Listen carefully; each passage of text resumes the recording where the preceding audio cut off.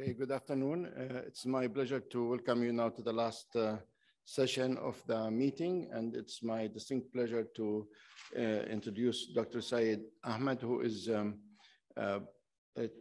co-director of the UC Cancer Center and the Chief of Surgical Oncology and Professor of Surgery at UC, who is going to moderate the session. So, Dr. Ahmed.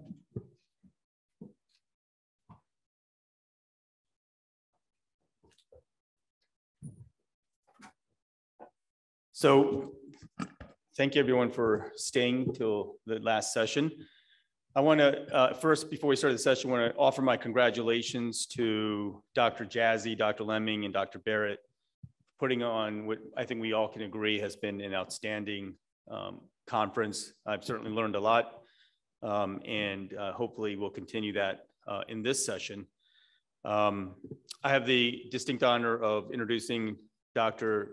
Trish Wise-Draper, who is an associate professor of medicine at the University of Cincinnati. And Trish is what I'd like to describe as a triple threat. She's an outstanding clinician. She's a basic scientist and a clinical researcher. She's the head of our clinical trials office and currently is leading an effort to bring a SPORE grant to the University of Cincinnati focused on the use of immune therapy and proton therapy for head and neck cancer. And with that, I'll introduce Dr. Trish Wise-Draper.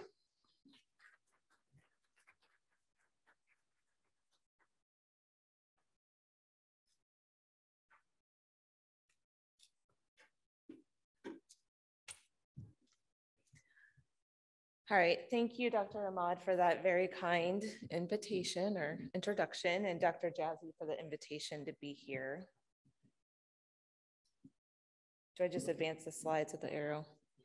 Ah, got it. All right, so these are my disclosures. So as far as the outline of my talk today, this will be a very different talk than the rest of the talks today. I'm going to be going over some of our clinical research at the University of Cincinnati. I'll go through our clinical trials office and the services we offer, as well as our investigator-initiated trial program and some of the studies, mostly focused on head and neck, since that's my area. And then some of our unique experimental therapeutics program opportunities and novel trials. So just to give a kind of a broad overview of what we have at the University of Cincinnati, is we have many different trials that really span from newly diagnosed cancer or recurrent and metastatic. We have diagnostic, supportive, and interventional treatment trials, as well as some translational trials and biospecimen trials that allow our basic science researchers to do clinically relevant research. We have about 130 open, actively enrolling clinical trials, and they can be a combination of industry-funded, cooperative group, as well as our investigator-initiated trial program. We have a phase 1 portfolio that allows for trials for all solid tumors for those patients that may not have other opportunities. And we also routinely perform molecular testing on all of our recurrent and metastatic and rare tumors for trial eligibility to make sure that we give them all the opportunities available. Our contact for those that are interested is listed on the slide here. And then please let us know if you're not getting our trial newsletter or emails so that we can add you to our mailing list so that you know what opportunities we have. They are also on the High Enroll app as well, that I know many places around the city are starting to adopt, which will be great because we'll be able to see each other's trials throughout Cincinnati. I think it's important to note that, you know, for all of our trials, that when patients are referred in, we discuss the trials with them. We make sure that we keep in contact with their primary oncologist because that will continue to be their primary doctor. And we try to make sure we communicate that. And if they do unfortunately fail, that we send them back and make sure that they get the treatment that they may have to offer at that point. This is just an outline of our clinical trials office, how we're organized. I think Sometimes in academic programs versus some of the private practice groups, we might have a little bit of a different structure. So this just gives you an idea of how our staff report. We've actually grown from 16 full-time staff members to 57 in 4 short years. So we've grown quite a bit, and we have a lot of opportunities. As far as services that we offer, our clinical trial office offers a lot of different opportunities or services for our investigators as well as our trainees. We help with protocol development, help design correlatives, so our basic science labs, and make sure that we have contact with them in case there's anything unique that they would like to do with their clinical trials. We help with the language, the financial operations, as well as regulatory support and patient enrollment and management once the study's open, data entry and management, as well as quality assurance and oversight. In order to open a trial at UC, we have multiple processes that we have to go through, mostly that are required for NCI designation once we obtain that. So this just gives you an outline of how this happens, especially with some of our investigator-initiated trials. So protocol development, if we're designing the trial ourselves, the confidentiality agreement, it'll go to our IIT committee, which I'll talk about in a minute if it is an IIT. It'll go to our protocol, will need to be reviewed by our disease site team, and then it'll go through our scientific review, which is our PRMC, as well as our feasibility committee, which is SOAR, contracting, as well as pre-regulatory before it goes to IRB. When it goes to IRB, that's when we're working on all of the other important components, our data safety and monitoring plan, if it is an IIT, as well as listing on clinicaltrials.gov and all the other things that need to happen, IND application, et cetera. And then we'll make sure that we get all of the data entry forms ready. And then finally, we can have our site initiation visit and the trial opens. So it can be a long process, especially for our investigator-initiated trials, but we do as much as we can in parallel, which has allowed us to have a time, our goal timeline is 3 months from submission to PRMC to activation. Not quite there yet, but we're getting there, and some studies are actually going faster than others. This is the support we offer after activation. So again, we have to continue the financial operations, so patient billing, as well as invoicing, making sure patients don't get billed for things they shouldn't be. Regulatory support has to continue, as well as the IND annual reporting and everything that goes along with that. Again, patient enrollment, data entry, and continued quality assurance. So to discuss a little bit more about our investigator-initiated trial program, I mentioned our IIT committee. This is something we started a few years ago that has been very successful and has allowed us to build our IIT program. It ensures that all cancer-related investigator-initiated trials with a UCPI are assessed for our clinical trial office needs. What type of things are we going to need to do to help support your trial? Early concepts and proposals will get candid feedback from other investigators as well as our clinical trial staff to help make sure that this trial is going to run properly, that it has the right numbers, it's been reviewed by the proper parties. And then we review the protocol for feasibility, of course, as well, and provide all the templates and actually help write the protocol. The committee review and approval is required if a PI wishes to use the CTO to help support their services. But this is done and to help ensure that it goes through the scientific review and IRB process seamlessly. So there's not a lot of back and forth and frustration from our investigators. I'm going to talk about head and neck IITs as an example. Dr. Sohal will talk about some GI studies, but this will just be an example of some of the studies that we have. So this was actually presented earlier in the head and neck session, so I'm going to go through it really quickly, but I was going to just give an example of a successful IIT. This was a large multi-site study, so we are able to perform multi-site studies where we add on other centers and enrolled 92 patients. It was funded by Merck. So this was just the study designed quickly, is that it was high-risk head and neck cancer patients that were going to surgery. They got a dose of immunotherapy prior to surgery, and then they were stratified based on their pathology and their risk. As I mentioned, we enrolled 92 patients, and it was open at multiple sites. Again, this was presented earlier, so I'll go through it quickly, but essentially the gist is that the high-risk patients didn't see a survival benefit when compared to historical controls, but the intermediate risk patients had a pretty significant survival benefit, at least compared to controls of 69 to 96%.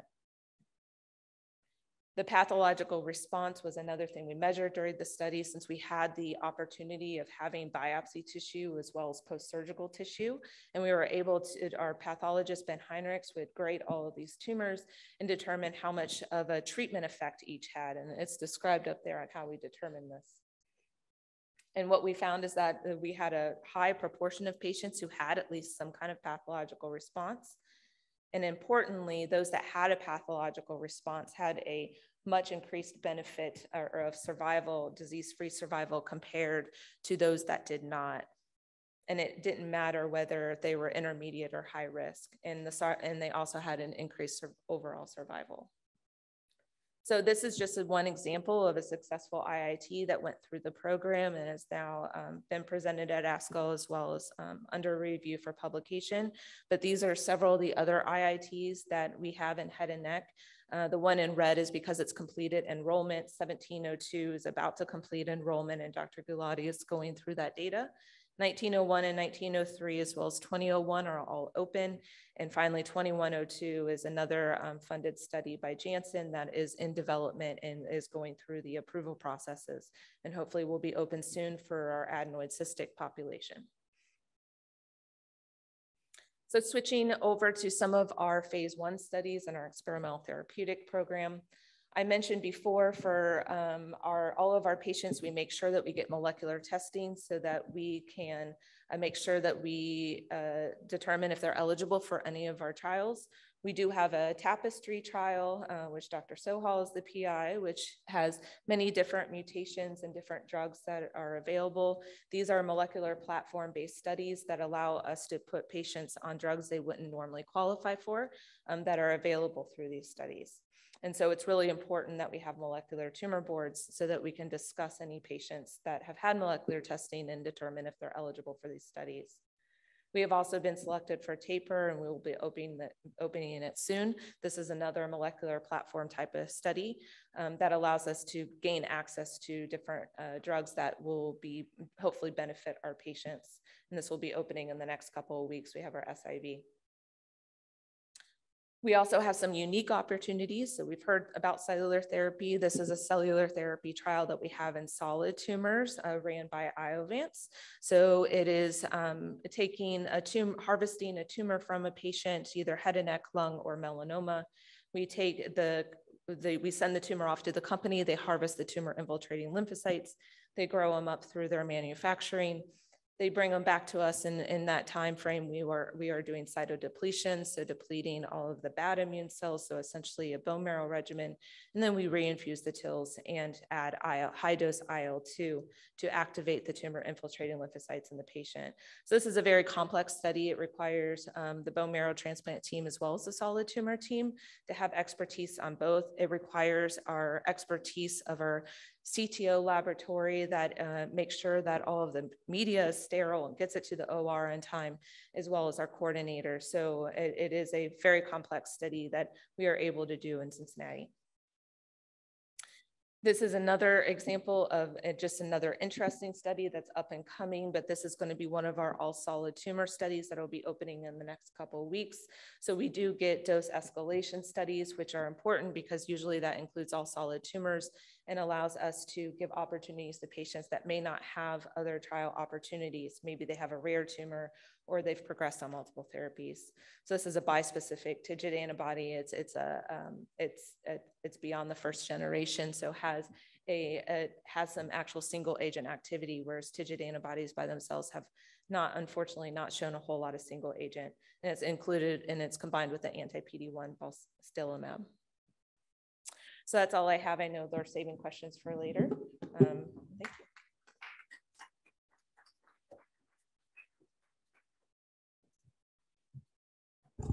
Thank you very much for the presentation. We'll keep that question answered till the end. It's my pleasure to introduce Dr. Patrick Ward, who is an oncologist hematologist at OHC. He is interested in breast cancer, solid tumors, and cancer research. He serves as the co-director of OHC Research Department and principal investigator for the breast cancer studies. Thank you very much for the kind introduction. I'll try and give as impressive a talk as Dr. Draper. So just hit the green button, huh? Yes. Okay, so,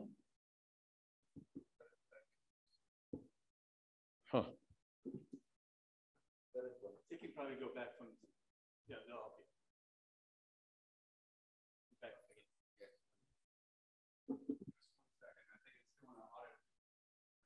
okay. I can talk really fast.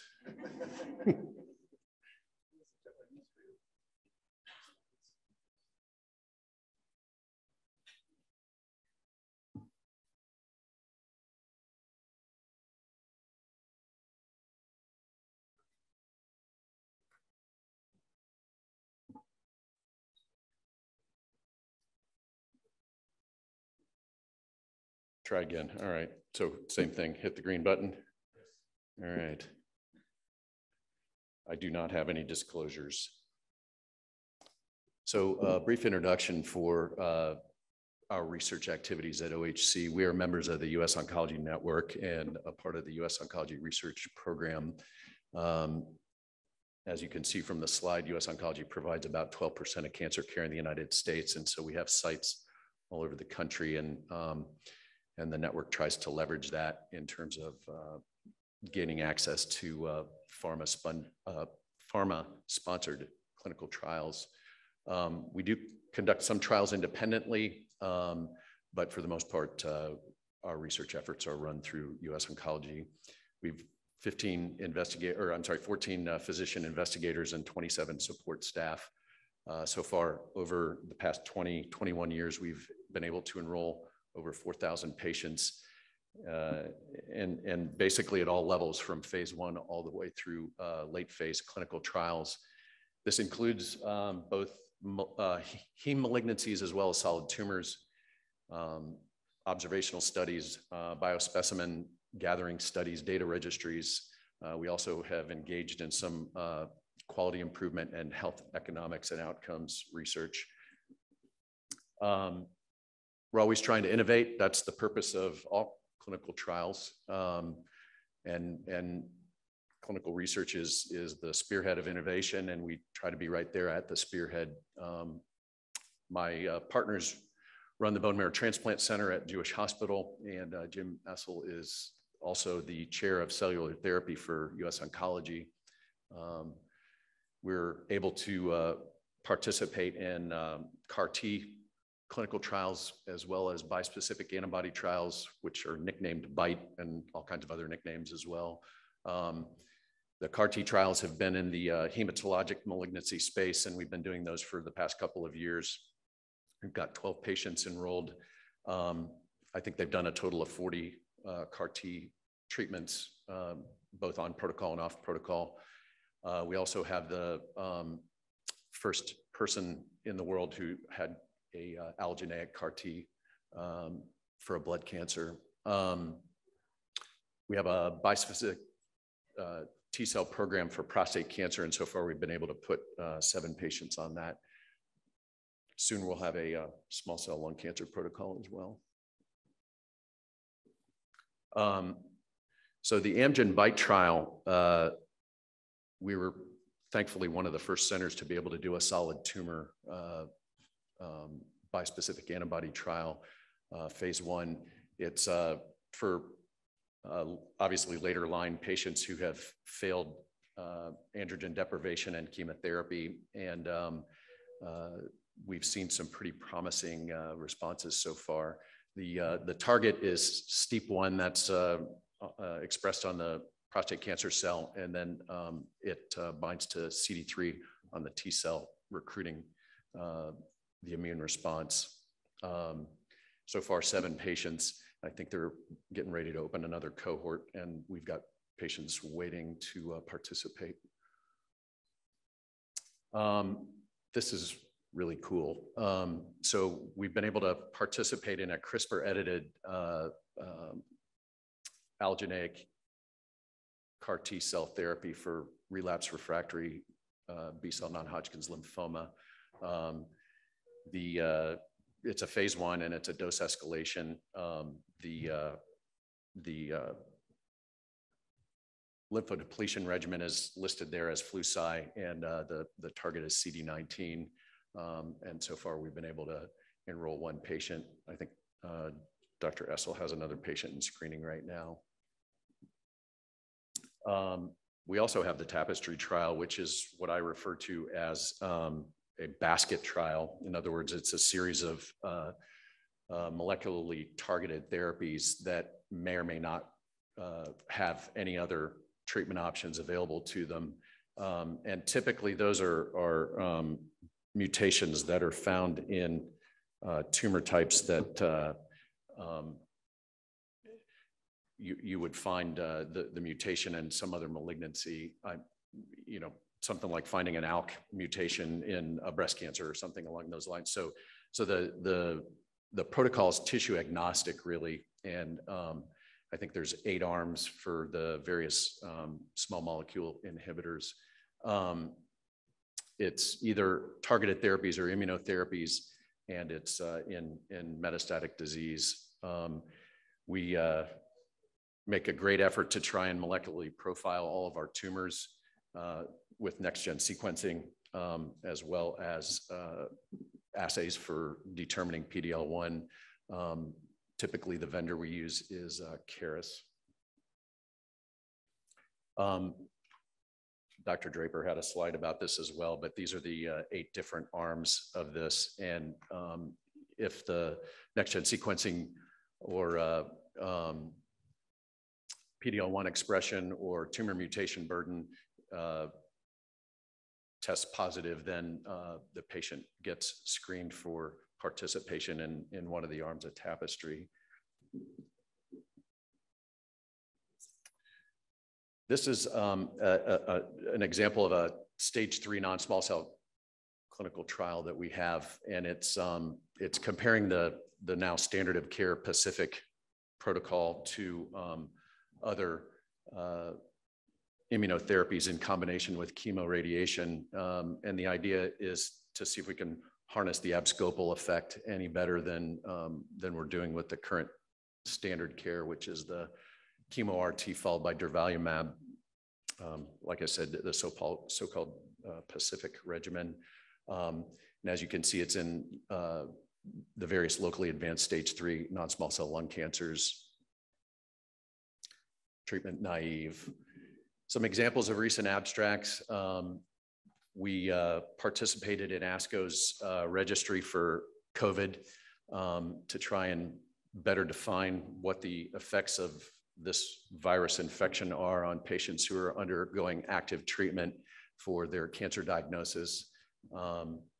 And we also have an effort that's ongoing to try and develop methods for screening patients in later lines of therapy. As you all know, one of the great barriers to putting a patient on a clinical trial is getting the doctor to recognize the fact that there is a clinical trial and that the patient is an eligible participant. And so we have an effort with machine language learning, trying to pre-screen patients through their radiology reports and flag those to the research staff, sort of taking that initial step out of the doctor's hands so that then the research staff can go back to the doctor and say, hey, you have a patient that may be eligible for clinical trial participation. And again, these are usually in later lines. It's not a front line, it's when somebody progresses and they're not thinking about a clinical trial. And so we're trying to develop tools to help them think that along those lines.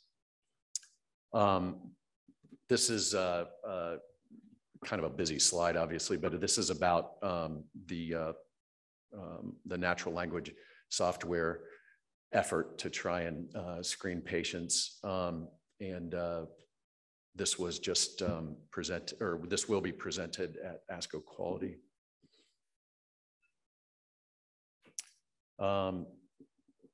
My partner, Dave Waterhouse, also has presented at ASCO recently. And these are more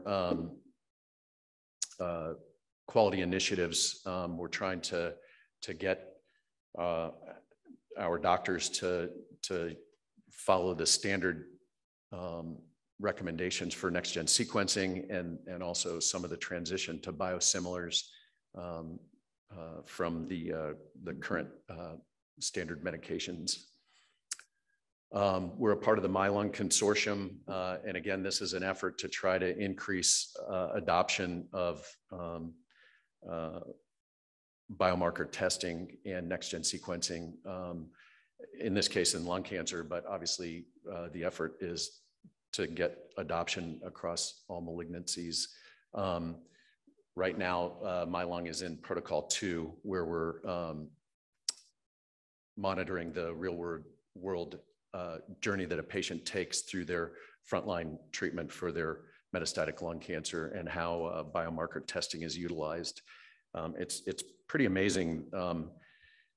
First of all, biomarker testing out in the community isn't uniformly pursued. And then when you do get the data, oftentimes the docs are not utilizing that data to its greatest potential.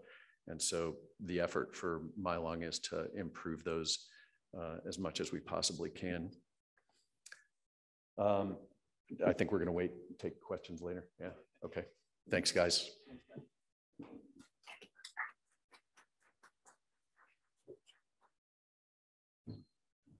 Thank you, Pat, for a great summary and talk. So we've been fortunate today to have two national experts on pancreas cancer sitting in the room right next to each other. You heard from Shalan Beg earlier this morning, and I have the pleasure of introducing Dr. Devendra Sohal, who is the Associate Professor of Medicine at the University of Cincinnati. He's also serves as the Director of the GI Oncology Program, the Experimental Therapeutics Program, and is the Acting Director of Clinical Research, Associate Director for the Cancer Center. Devendra is also the national PI in the SWOG 1505 study, which evaluated perioperative chemotherapy for pancreas cancer, and also holds an R01 grant looking at orphan drug use in solid malignancies. Devendra.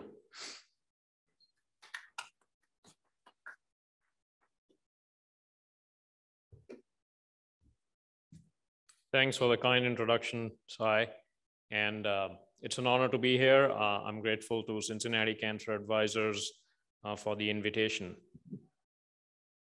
I've been in Cincinnati about 2 years, exactly 2 years. It was October 1, 2019. No one told me COVID pandemic would follow.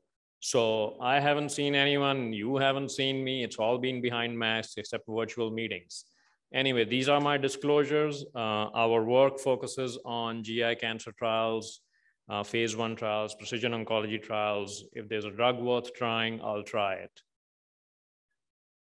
I'll give you a flavor of what we do here at UC in our GI cancers program, esophagogastric cancers. We have a study of neoadjuvant therapy. This is a CD40 agonist by Apexigen. CD40 is an antigen expressed in many cells, especially antigen-presenting cells such as dendritic and B cells. And it's a novel immunotherapy mechanism of it essentially stimulates the antigen-presenting cells to wire up the T cells to try to fight the cancer. It's being added to standard therapy, and the patient doesn't have to do a lot more than what they would get anyway, cross chemoradiation preoperative for adenocarcinomas and squamous cell cancers. The only downside of this is a mild cytokine release syndrome. It's managed with simple supportive measures. Excellent pathologic complete response rates have been seen. Obviously, the data are under review, so I'm not allowed to disclose that. But even in adenocarcinomas, we've seen great success, which is obviously a difficult beast to treat. The study is ongoing, and we've treated 3 patients here at UC so far.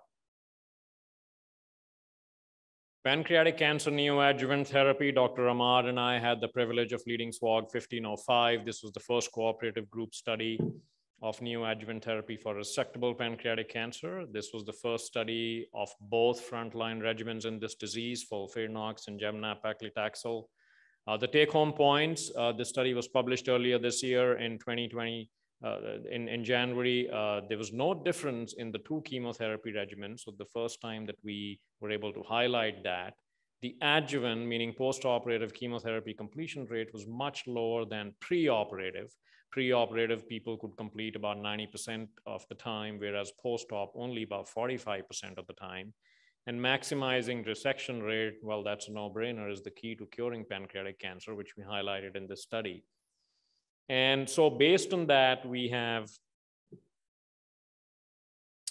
a novel adaptive approach to preoperative treatment for pancreatic cancer. We are moving to total neoadjuvant therapy in this disease. As I highlighted, post-op is very difficult to do anyway. So we are enrolling resectable and borderline resectable pancreatic cancer patients. They have to have a CA19-9 positive, which is our cutoff based on the literature is 75, so at least twice of normal.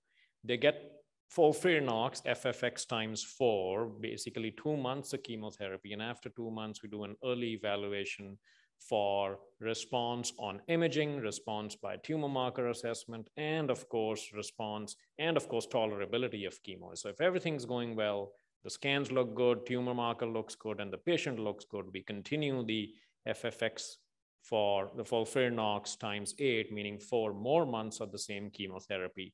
But if not, we switch to Gemabraxane GA. Again, learning from 1505 that essentially the two regimens are comparable. So why not switch to the other one in trying to salvage and take the patient and maximize the chance for resection. Before resection, if there's any vessel involvement, they also get radiation therapy. This study opened recently. The goal is to understand the proportion undergoing resection. 32 patients is the target.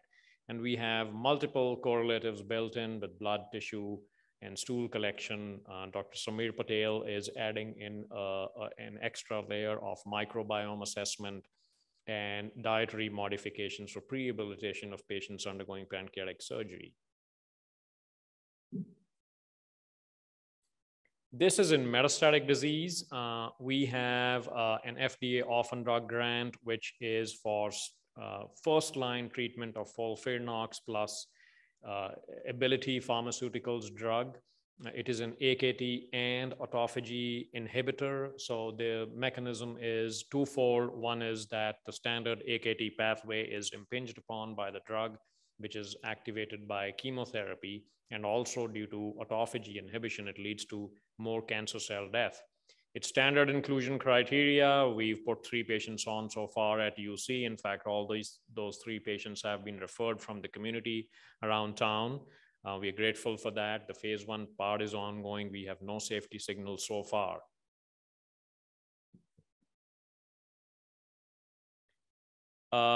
In pancreatic cancer, we've also been successful in being selected as a site for Precision Promise. This is PanCAN, which is Pancreatic Cancer Action Network, one of the leading, in fact, the leading advocacy network in the country for pancreatic cancer. They have this portfolio of trials under one umbrella called Precision Promise. They have multiple academic and pharmaceutical partners where patients can enroll into first-line as well as second-line trials for pancreatic cancer with novel agents. We are supported by PanCAN. We have grant funding from them, so we've been recognized for our work so far. UC is the only site in a large area of the Midwest offering this study, and it should open in 1 to 2 months here. In cholangiocarcinoma, this is Dr. Jordan Carofa's work, who is one of our radiation oncologists. Aggressive chemotherapy and radiation in, again, a total neoadjuvant therapy fashion. The goal is to maximize treatment delivery. Again, we don't have much evidence of doing anything after cholangiocarcinoma resection, so we want to move it up front. The goal is that we enroll resectable cholangiocarcinoma patients, treat them with gemcitabine cisplatin, the standard chemotherapy for stage 4 disease, treat them with that chemotherapy for 3 cycles, then we restage them. If all looks well, they get short course radiation only for 2 weeks, 10 doses, and then they move on to resection. The total duration of neoadjuvant therapy is about 4.5 months. The goal again being maximizing resection. This is hepatocellular carcinoma, neoadjuvant therapy. Obviously in HCC, liver cancer, immunotherapy has now been shown to work. After about 15 years of struggling with sorafenib, we have immunotherapy, atezolizumab, bevacizumab that works in HCC. We want to move it up front. We have a very strong transplant program led by Dr. Shimul Shah at UC, 150 plus liver transplants a year. We want to build on that. A lot of those patients, of course, have HCC. We want to try immunotherapy up front. It's scary. You're giving immunotherapy to, you're giving immunostimulatory treatment to a patient who's going to get a transplant and be on immunosuppression. So we want to move it up front a little further from the transplant. Patients with HCC and cirrhosis who are listed for a transplant, they have to wait 6 months anyway. It's a window of opportunity study. We treat them with tremelimumab and durvalumab for 4 months. After that, they can get locoregional therapy to control any lesions that need to be controlled, at least a 72-day washout based on the PK and PD analyses available of immunotherapy in HCC, and then they get a transplant. The primary outcome is safety. We'll be one of the first places in the country to study this systematically. Everyone's asking the question. We'll hopefully have an answer on safety and also on efficacy. We'll collect tissue and blood to do correlatives, of course, to understand biomarkers that may predict response or lack thereof.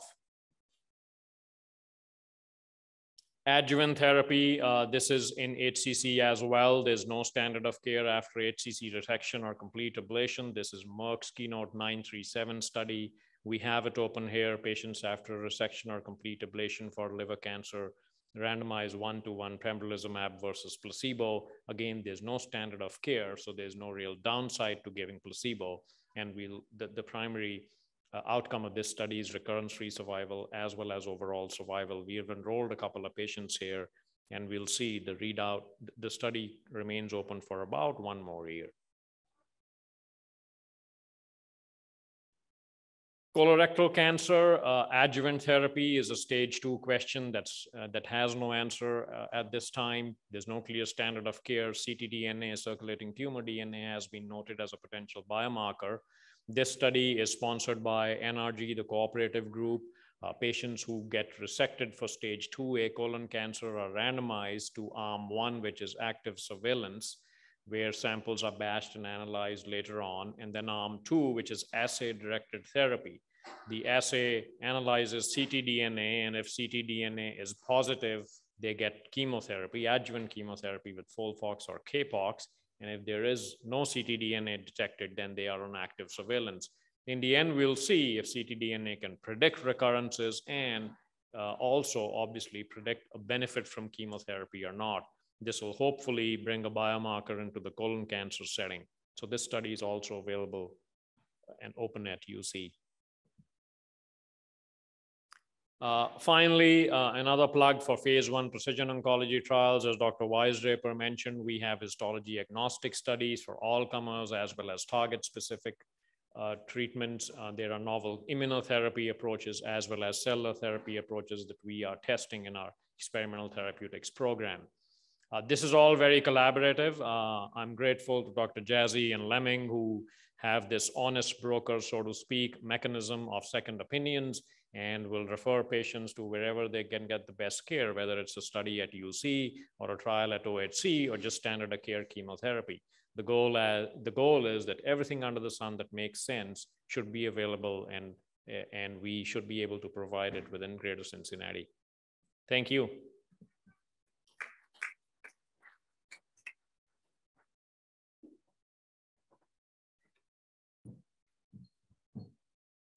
Thank you very much. So we'll move now to the next talk by Dr. Alexander Starodub, who is the medical director of oncology clinical trial at Christ Hospital.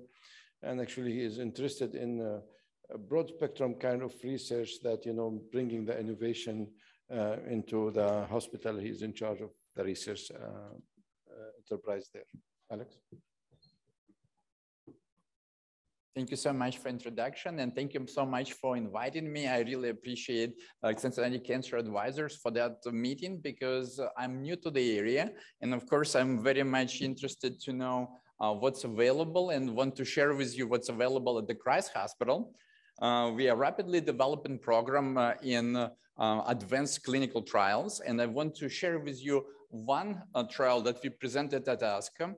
This is my disclosures, and I would move on to the trial we presented at ASCO. This trial was supported by Amphivina biotech company. It used a special tetramer that had 4 single chain variable elements that were binding CD33 and CD3. By doing that, we were hoping to eliminate myeloid-derived stem cells. Of course, you heard today a lot of presentations describing the role of immuno-oncology, and obviously, persistent question is what makes a tumor avoid those treatments anyway? So there is multiple evidence that suggests that myeloid-derived stem cells actually one of the components that provide that resistance.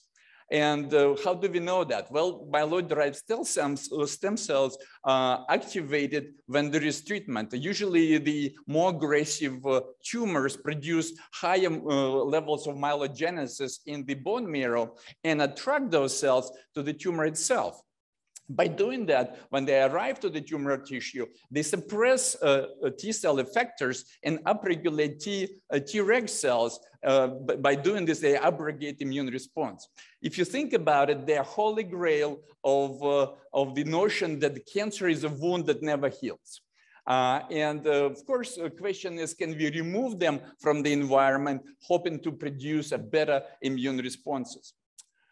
So this particular study initially was as a dose escalation study to try to understand recommended phase 2 dose. I started that study when I was in Virginia before I joined here. And actually one of my patients was first patient on the study. We had dose escalation component with idea of understanding what would be the right dose and to have a different pharmacodynamic readouts. Our patients usually were heavily pretreated on the study, and you see characteristics of those. So what we did see that the investigational compound does decrease myeloid-derived cells. It produces significant upregulation of T cell effectors and the suppression of Tregs, as well as significant increase in the cytokines that would be important for immune response subsequently. So at least in our experience, it did produce what we would intend to see. We learned that we can be satisfactory producing those results with doses 15 to 50 microgram. We did push those at some point to 75 microgram, but we thought it was not ideal because at that point we started seeing early signs of CRS, and that's, of course, we did not want that. In the doses below 75 microgram, 50 microgram or less, we have not seen any significant CRS. Although, of course, with T cell engagers, it's #1 concern. The drug was mostly well tolerated with injection site reactions, initial possibility for fever, but that fever was easily concerned with Tylenol. All our patients completed the initial phase of trials. I wanted to give you an example of one of my patients I treated with very aggressive squamous cell carcinoma of the skin. And the patient had multiple lines of treatment prior to being enrolled in the study. He was 78, did receive checkpoint inhibitor. He came at that time to me from Duke University, from my partners when I was there. And I did enroll him in the study, and you see he had unbelievable response. To tell you the truth, he called me and said, well, some big chunk of my tumor fell off. They want me to bring to the clinic next day. I said, no, please don't. You know, I'm fine. And from that standpoint, he had a very significant and impressive improvement in pain control, which initially was extremely hard to control, and he was completely pain-free. So a number of different patients stayed on the studies, and some of them as long as more than 6 months. We did see one complete response, several partial responses, and some stable disease. The study accomplished the initial part of finding the recommended dose and moved to more specific cohorts. Now I want to switch gears a little bit and present a different study that we have currently, and I want to talk about role of casein kinase and the P53. So there was a really nice editorial published in 2018 in New England Journal of Medicine, where they describe role of casein kinase 1 alpha and the CDK7/8 coordination. So it turns out, if you upregulate casein kinase, which happens in some cancers, it leads to P53 inhibition. That's a main component and main state in cancer cells. And we believe that P53 availability really drops. And that's one of the concerns in that respect. So of course, there was a significant interest to find ways to inhibit casein kinase 1 alpha. Unfortunately, if you do that, what happens is that the signaling through CDK7 and 9 continues. And in that respect, P53 will be still inhibited, but beta-catenins will go up. And that actually oftentimes could be pro-tumorigenic. So you have to inhibit both, and that's very well described in that editorial. And of course, there are several Cell articles that describe how the whole thing works. So luckily, we do have now dual inhibitor from a company called Biotherix, and we attempted this approach in a variety of tumors, including non-Hodgkin's lymphoma and solid tumors where those tumors have a wild type P53. And this study is going through dose escalation component. Want to switch gears a little bit and talk about lymphomas. You, of course, had heard several nice presentations about this. I want to kind of go back and introduce maybe one important feature of the several lymphomas. They highly depend on lipid rafts. What turns out that in some lymphomas depend more than others. What are lipid rafts? They are lipid bilayers that actually harness a nice home for the tyrosine kinases. For example, FGFR signaling is correlated with presence of lipid rafts in the tumor cells. And you see scale there that shows that on the highest end of lipid raft activity is multiple myeloma and Waldenstrom's. So there is now opportunity to target that weakness in cancer cells using the lipid drug conjugate. So you heard about antibody drug conjugate. This is a different conjugate. It uses a lipid raft that kind of inserts itself in the tumor membrane. And it uses radioactive iodine-131. So early human studies showed that Waldenstrom's patients have 100% response despite being pretreated, and actually it's only 4 treatments. So really impressive results. There is majority, or at least 50+% of multiple myeloma patients have response. Again, triple resistant at a minimum. So from that standpoint, it's a promising new approach to see if we can impact resistant disease. So this study opened for multiple myeloma, Waldenstrom's, and the primary CNS lymphomas, because those also turn out to be dependent on the same signaling. I'm going to switch gears a little bit more, and of course we'll talk a little bit about these dual antibodies, that we bites of different names of them. So the point here is I want to talk about antibody that produced by immuno-oncology company that actually targets both CD20 and CD47. As you know, CD20, of course, rituximab being one important component, produces ADCC that activates T cells, and that we believe one of the mechanisms of action. CD47, another important component. The drugs that were produced so far did not or used IgG4, which does not produce as much ADCC, so they were not so successful.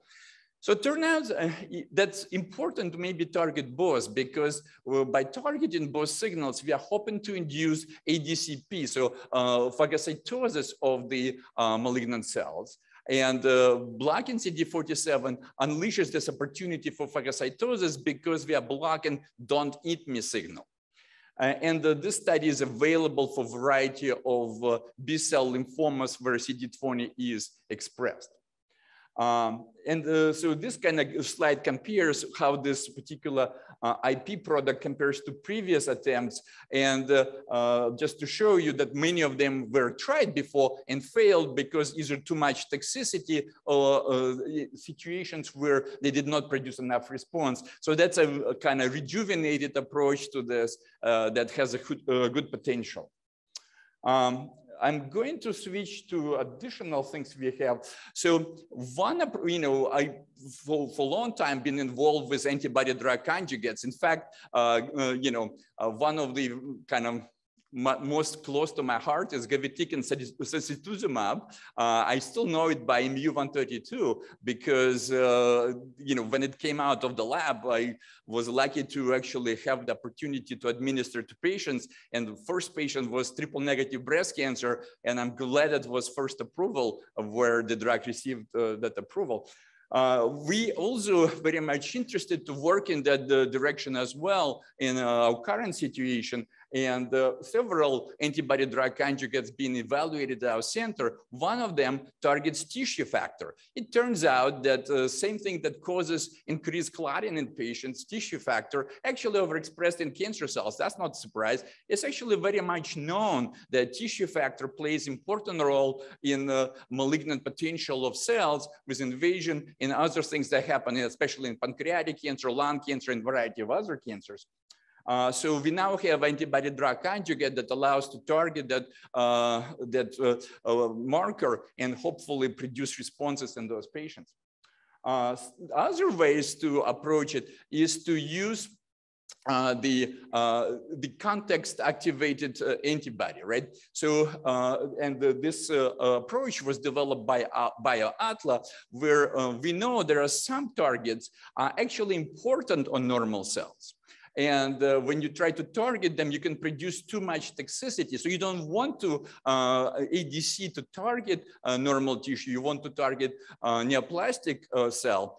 And so you want to antibody bind only under acidic conditions. So that's what we have here with BioAtla products. Two of them actually in development, and we are participating in the study that target RAR2 and AXL antigens on the cells with antibody drug conjugate approach.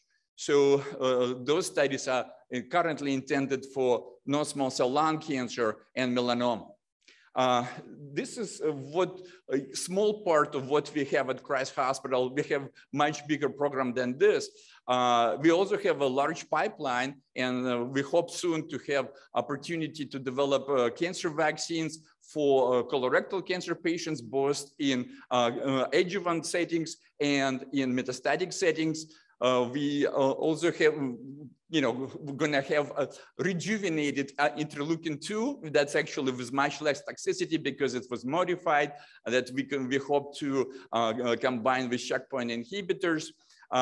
We have additional ways to manipulate NK cells. So our program rapidly growing, and we have different opportunities. And my hope is that, like many speakers already mentioned, that we collaborate on a platform where our patients have better access to each other's studies and have a better result overall. And of course, we have the exactly same promise that we respect primary oncologists and we work in collaboration with the referring doctor. So that's what I wanted to present today. And I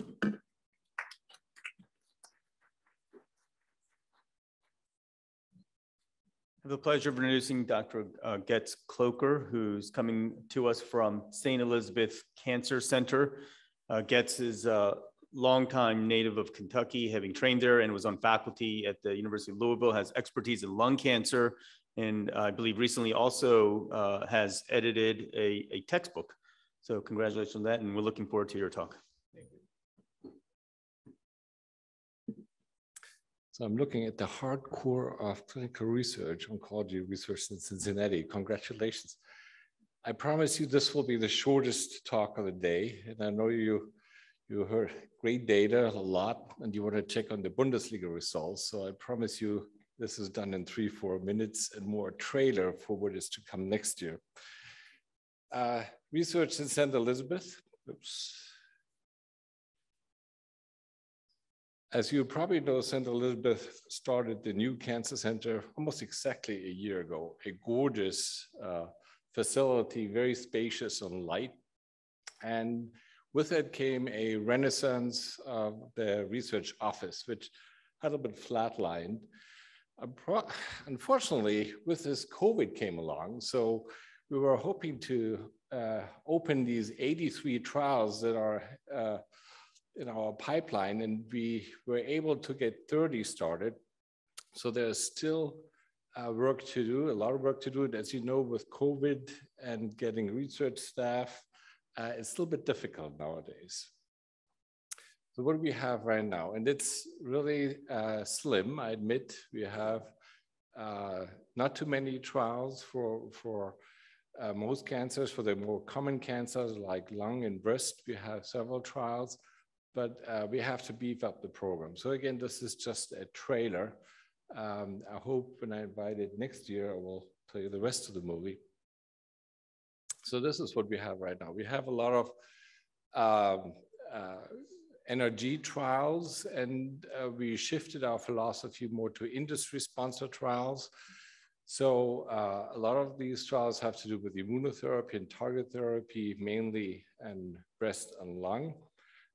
We also started some IITs, and I'm excited about liquid biopsies. I think this is a great tool for the future.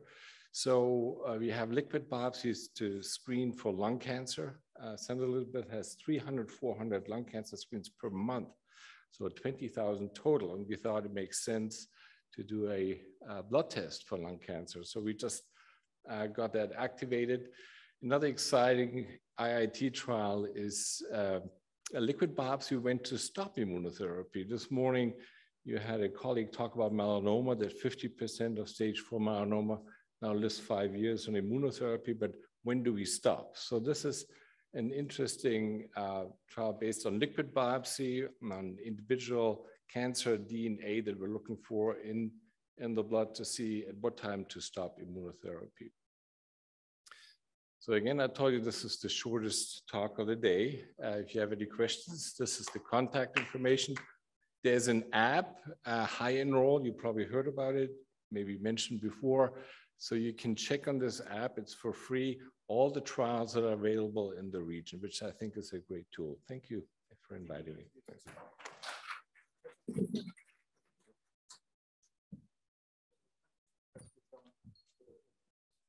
So if we could have all the speakers come and sit at the table, and while they're making their way up, do we have questions from the audience? If so, please stand. We have someone in the back there on the left. Go ahead and ask your question.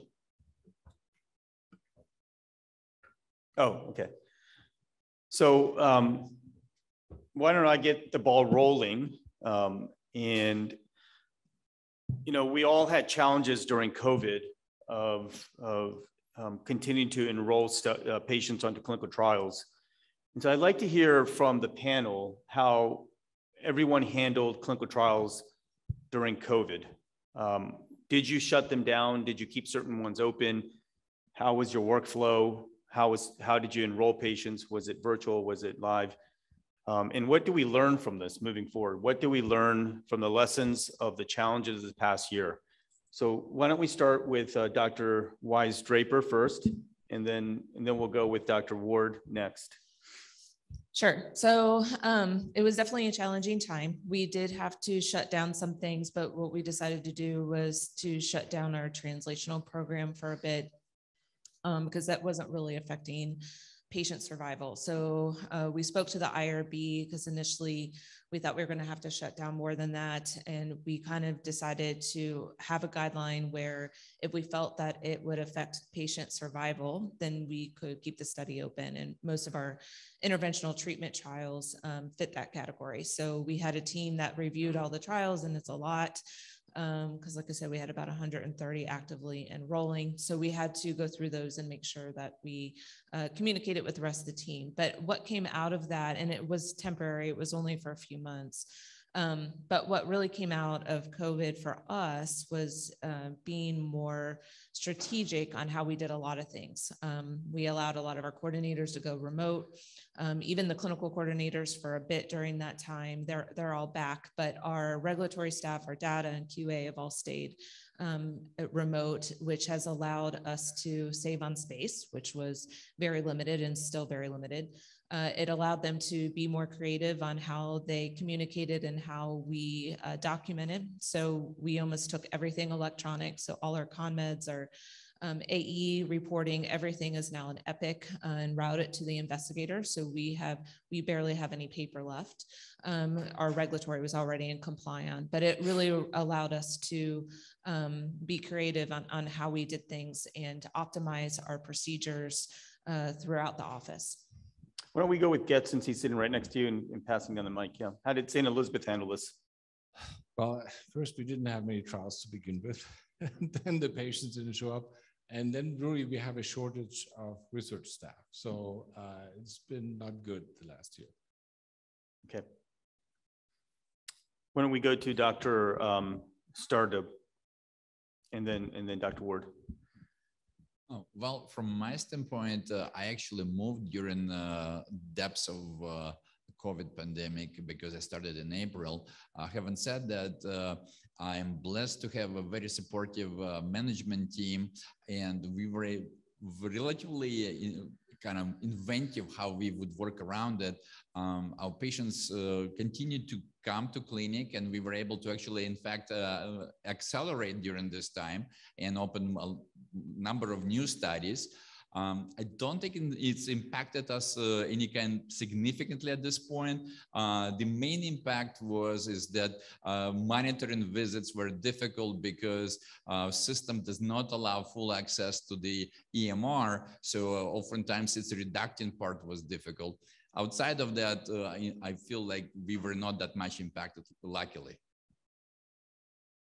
So we did a lot of the same things that others have done. Regulatory and data went remote. We had to pivot very quickly for treatment trials and change all the workflows in the office so that everyone was safe, patients and staff. And I don't think there were any disruptions to the treatment trials. Most of the regulatory and data people are now back in the office. I do think there's still a few people working remotely, but for the most part, everybody's back in the office. Dr. Jazzy. Oh, Dr. Sohal. Dr. Wise-Draper covered it at UC. Okay. So I have a question actually. So what, for the distinguished panelists here, what do you think the most important step in mind that, it can enhance the interinstitutional collaboration and research in the region? So we'll start with Trish again. So it was mentioned a couple of times, and the high-end roll app, I think, will be helpful for those that have it. That is one way that you can see the different trials in the different centers, those that have decided to use it. I think just getting out there with our portfolios, which is really hard. With our newsletter, we try to highlight a couple of new ones that we think might be interesting or novel or something that may not be at other centers. trying not to open trials that are overlapping. So having them at more than one center in the area, which is hard and takes a lot of communication. I mean, I can say from the University of Cincinnati standpoint, we would love to be able to, at least for our IITs, because it's much harder with industry because they have to have separate contracts. But with our IITs, being able to open some of those in the private practice groups so that patients don't have to travel downtown, since they don't like to do that in Cincinnati. So I think there's definitely some strategies that we can do, but I think communication is key for sure. Well, we have that problem for Kentucky, that one hand doesn't know what the other is doing, U of L, UK, St. Elizabeth, Paducah. So the Kentucky Society of Clinical Research, it's a relatively new society, meets monthly. We have a conference call, and we list the clinical trials that are available in Kentucky and that are active, and the PIs exchange their numbers. So within Kentucky, we're trying to have this regional switchboard, and where we collect information. We just started that, so I hope it's going to work out. Just to add to that, I think a lot of it is gumshoe work. It has to be on a one-on-one basis. It's very hard for a patient to join a clinical trial as it is.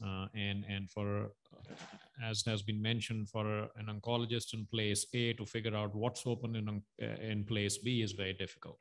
Even if it is open, there may not be a slot. Is the patient eligible? How do you figure all that out? It's a lot of work. Ultimately, it has to be a very collaborative effort. I mean, I have oncologists and others as well, I'm sure, just text me, hey, I have this patient, BRAF mutant, tried encorafenib, didn't work. Do you have anything?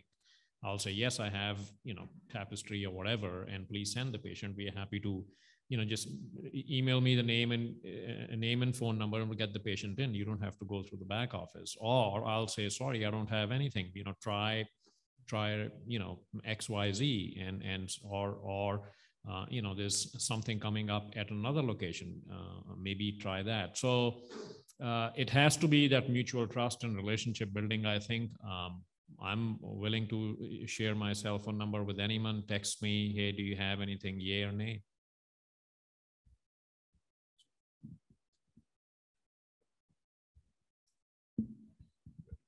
Just want to echo your comments, and physician engagement is always going to be,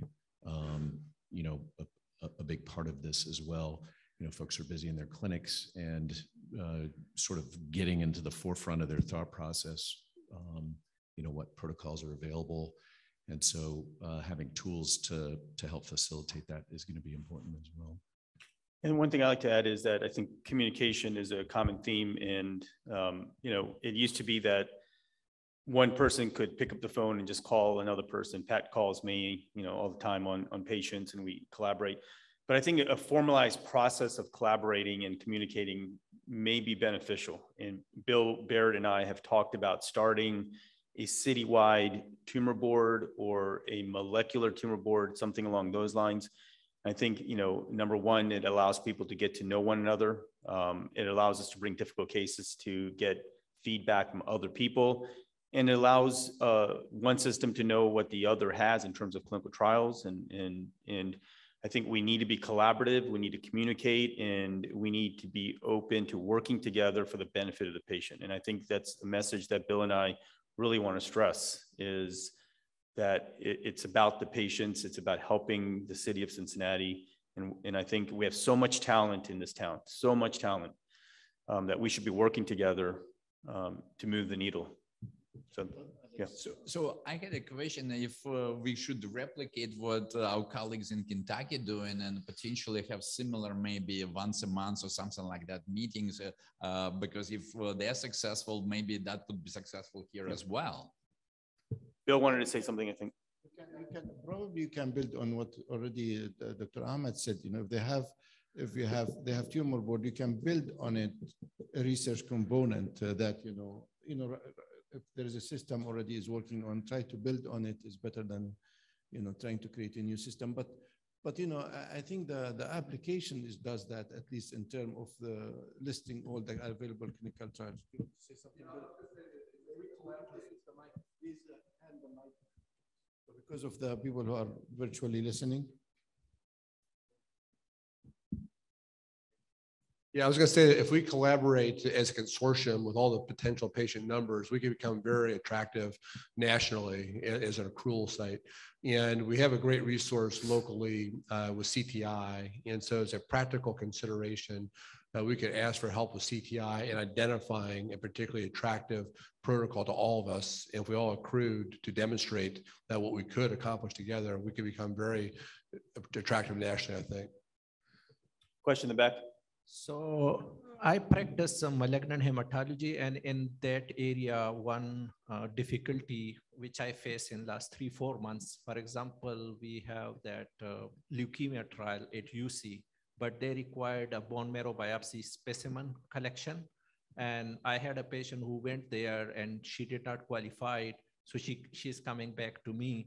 So I was wondering if there is any way we can remove the regulatory barriers from the clinical trial standpoint so that we can send the specimen from our own institution and they can then look remotely the patient. And if the patient qualify, we can transfer the care to the other institution rather than transferring and then back coming physically to us. I think that, yeah, I think that's an important question. And that's actually what I was trying to get at with my COVID question is the lessons we've learned during COVID. And the lesson to me is that we have to be nimble. We can't be rigid. I think, part of the old paradigm of being rigid prevented us from actually making progress, enrolling patients on trials. And now we need to be nimble. These are the lessons we learned during COVID. To be successful during those trying times, we changed how we did things and we discovered it still works. So it's okay to have a biopsy here and get treated there. It's okay to get imaging here and get surgery there. And, again, I think that's the lesson that we should walk away from this past year is that, we don't have to do what we've always been taught to do, believing that that's the only way things would work. We're learning that that's not the only way, and being nimble and mobile, I think, is an important lesson. Shalon. So I was very impressed by sort of the depth and in both the trial programs and all the different institutions and the different flavor that all the institutions were really bringing. The state of Texas has a cancer fund for the state called CPRIT, and CPRIT for the last couple of years has been trying to develop a pan state of Texas clinical trial network. And the model that they're presenting is to have small networks develop locally, regionally within their catchment areas, and then they will connect all of them together. What we learned through that process is that the barriers, to Dr. Ahmad's point, are not really the protocol-specific barriers or the physician-related barriers. They're the regulatory barriers between the institutions and the business agreements and how do we screen patients. And if there is an opportunity for the administrators to get together and to come up with a strategy where protocols that are open at one can be open at others, shared IRB can be one process, single budget, single review. Those types of operational steps can really make it easy to, if a study is open at Christ, it becomes available at St. Ne's and it becomes available at Jewish and at the university. Any other questions? Yes. To speak to your point, honestly, in Pat's perfect world, the process of opening a clinical trial should be, do you have a patient? Are you interested in participating in a clinical trial? And can you follow directions? That's it. That should be the process. I don't know how to get there yet, but that should be the process.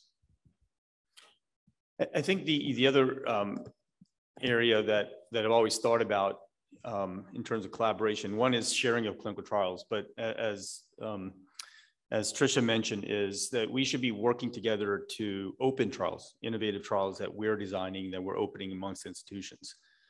And lastly, we saw earlier the power of data collection. Jeremy Warner presented on the COVID consortium. So there's no reason why we couldn't do something similar like that. A prospective registry, collecting data, and answering questions.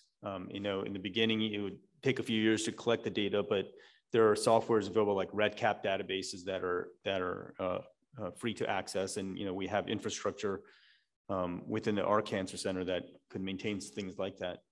It does require some work power flow from all the other institutions. But those are kind of the collaborations that we should be thinking about in terms of, data collection, doing innovative research, asking questions, putting out abstracts, and kind of putting the city on the map. Probably,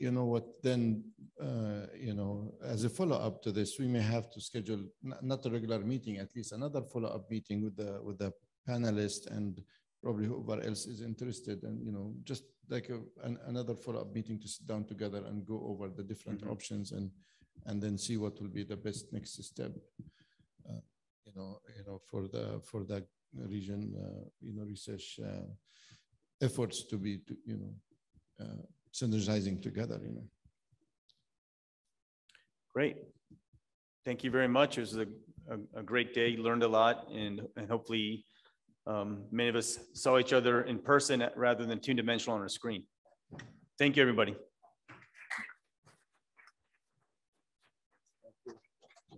Thank you, Dr. Ahmed, and thank you for the distinguished speakers for a great session.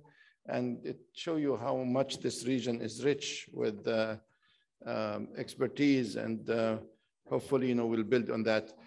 And finally, so we are toward the end of the meeting today. It was a great day. It was great having all of you. So please, if you don't mind, to give us your feedback, the evaluation, so we can make the next meetings better. Thank you for being here, those who came in person and those who join us virtually. Looking forward for other meetings in the near future. Thank you very much. Take care.